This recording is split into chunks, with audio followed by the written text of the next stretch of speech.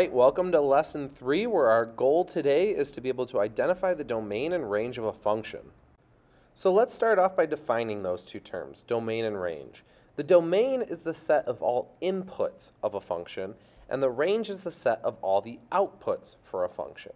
Typically, the domain is the x values of that function, where the range is the y values.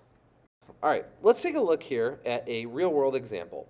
So we're going to look at the value of a silver dollar. The input here is typically going to be the left column. It's very rare you see somebody put the inputs on the right column, or if it's a horizontal table, you might see it as the top row. But this is really our inputs right here, x, and our outputs are going to be these values, and that's y. So in 1921, the silver dollar is worth $250. A 1922 silver dollar is worth $40, etc. So the first question they ask us is this a function? Well, we would need one input going to multiple outputs. But for every year here, all I see is one output. I don't see like 1922 a second time with a different number. So it looks like there's one output for every input. That would mean that, yes, this is a function. We learned that in the last lesson. Now, as far as the domain, this is a little tedious, but this is what you got to do. The domain is the list of all, or the set of all inputs. So I'm going to make what's called set notation here, and I'm just going to take off every one of these numbers and write them down. So 1921, 1922, 1923, and then all those others, and we'll throw the set notation to end it. And this just says the set of all the x's, all the inputs. Now for the range.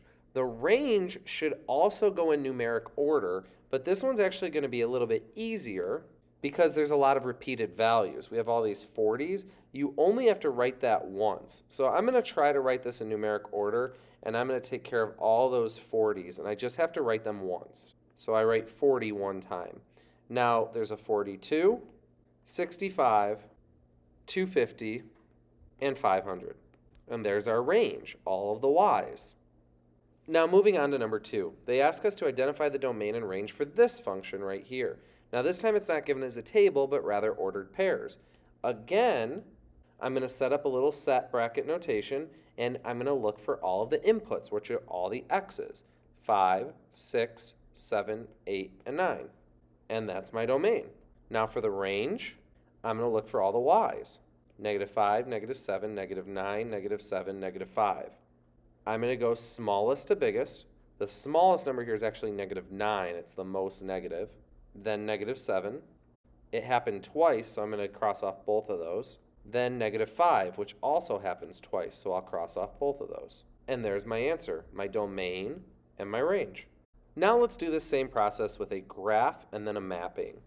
For the graph, what I would suggest doing is just tallying off where the x's are for each of these points. So this point here has an x of -6, and it has a y of -7. All I did was I just counted how many spots down from the origin it was. 1, 2, 3, 4, 5, 6, 7.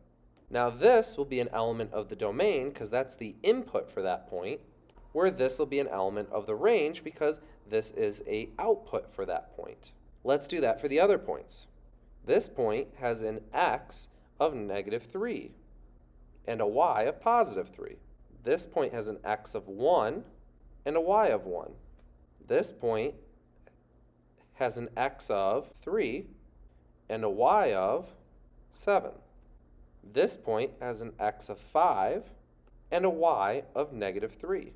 This point has an x of 7, and it also has a y of 3, just like one of the other points. Now, reading left to right, my domain would be -6, -3, 1, 3, 5, 7, just from looking at that graph. The range would be -7 from down there, then -3. I'm working my way from bottom to top now, then 1, 3, and 7. Even though 2 points had that y value of 3, we only write it one time. Now you could also do this problem by looking at each point and listing out an ordered pair.